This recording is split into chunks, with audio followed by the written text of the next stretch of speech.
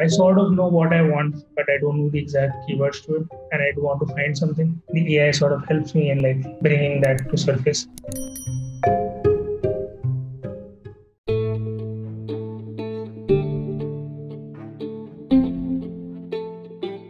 Hi everyone, thanks for tuning into Notes of Design. To help support our mission spread knowledge, we have a very special guest on today's episode. Let's welcome Akshay Kore, who is a product designer working on human-computer interaction problems. He has previously worked with AI and research groups at Microsoft and also led team for SME vertical at Cleartax. He's presently worked with Observe.ai, designing for AI products and systems. On this episode, Akshay had shared great insights on how AI is used to design for great products and services, and being a designer, how one can utilize the power of AI to accumulate that into their regular flow. With that, we have also spoken about the various process and step it takes for a designer to shift his mindset on building products for AI. In the end, we have discussed on the edge case scenarios and providing the delightful experiences to the end users. Hope you guys enjoy this episode, and on every Friday, we release a new episode with a new creative leader around the world to help you understand different topics related to design. So don't forget to tune in into Notes of Design on every Friday. With that said, happy designing everyone.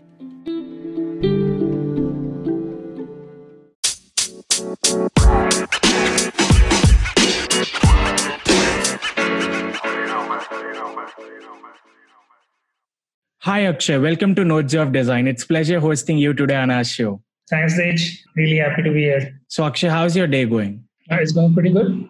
Like it's a nice weekend. So Akshay, what is your journey into design and how did you start? What are your tips to the beginners that you want to suggest? My journey, I would say, like has been like pretty, I would say, standard. I studied architecture for 5 years, and while I was doing architecture, I would participate in a number of competitions and stuff. And eventually, I realized that I was more interested in like the tools that made architecture possible than like the act of building itself. So yeah, I decided to like pursue that, and like I joined IIT Bombay, where I studied interaction design, or like HCI, human computer interaction. It was a good way of like me trying to learn these things because I was interested, and generally felt pretty home in that sort of an environment. I was always interested in science versus the arts side of things, and like IIT Bombay was, I would say, a good place for me. Then after that, when it came to like picking companies, I sort of like wanted to go into like pure technology company, which is why I like sort of interviewed for Microsoft, and like thankfully got in. Was there about 3.5 years where I worked with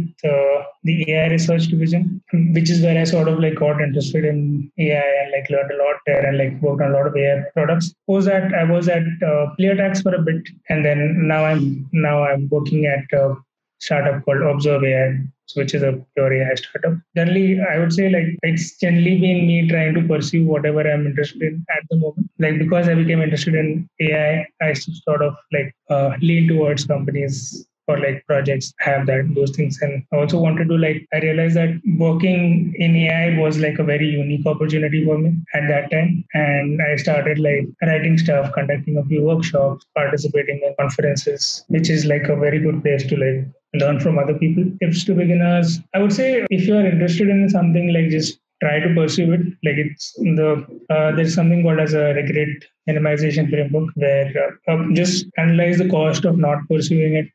And if you think the cost is not too high, for example, it doesn't affect your livelihood too much, or it doesn't affect your like long-term career trajectory, and you're interested in something and that could potentially make you like happy or like satisfied with what you do, I would suggest you pursue that. So for example, if you're somebody who is curious about design and wants to get into it, maybe try doing something on the weekends, or like try dipping your toes into the field, because generally I would say it's quite an open field. Like there are no like barriers to entry. Like I've seen like one way to get into design is through like the whole degree route, which I took. But then there are a lot of people who have like gone into design without having like specific professional degrees in design. And that also works because here in the age of internet, everything is available. All information that you need, often much better than what you might be taught at your colleges, will be there online. I would suggest if you're interested, I would say go ahead. This is a very good time anyway to get into design, and it's going to branch out into a lot of specified fields. So it's going to be like design for and like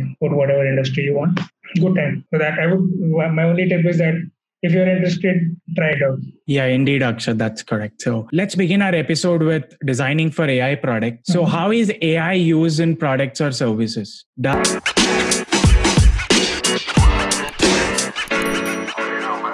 man.